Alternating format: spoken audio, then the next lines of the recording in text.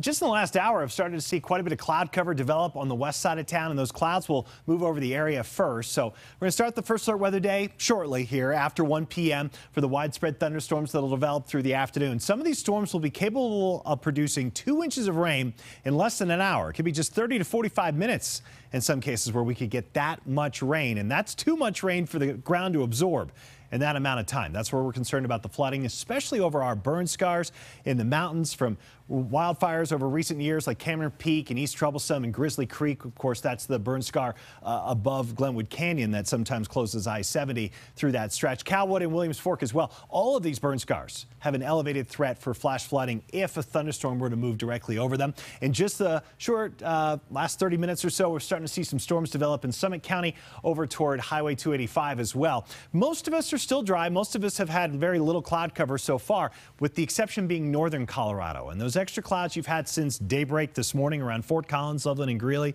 those clouds should probably prevent you from getting much, if any, flooding activity in northern Colorado. In fact, areas up north may not even get nearly as much rain as we're going to get in Metro Denver. And the heaviest rain is going to be on the south and west sides of town, especially Highlands Ranch, Lone Tree, Parker, and areas farther south, southeast Aurora, and then over toward places like Littleton and King Carroll Ranch, maybe even up toward Golden. That's where some of the heaviest rain will be.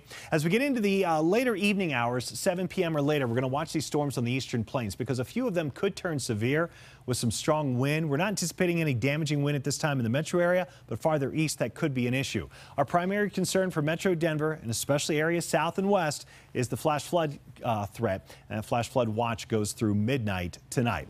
As I mentioned, in addition to the flooding concern, there is that small chance for some wind up to around 60 miles per hour, strong enough to do some damage. So in addition to flash flood warnings in Colorado, there could be a severe thunderstorm warning or two, again, primarily out on the eastern plains. It's already 82 degrees at DIA. We're not going to get much warmer than we are right now. We'll top out in the mid to upper 80s, not as hot as it was over the weekend.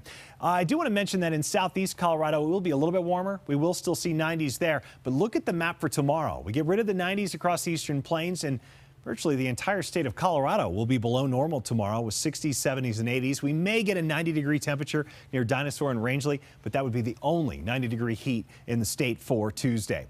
After that, temperatures do start warming back up a little bit. 86 on Wednesday, closer to 90 on Thursday, and mid-80s on Friday. After today's excellent chance for rain, especially from Denver south and west, we're going to see those rain chances decrease tomorrow, Michelle, to 30%, and then a 20% chance Wednesday, Thursday, and Friday. For the weekend, we boost the chances back up to 40%, only 79 degrees in Denver on Saturday. I'll slide the days over here on the First Alert Super 7-day forecasting, get a little sneak peek of early next week with those continued chances for late day storms. All right, Ashton, thank you.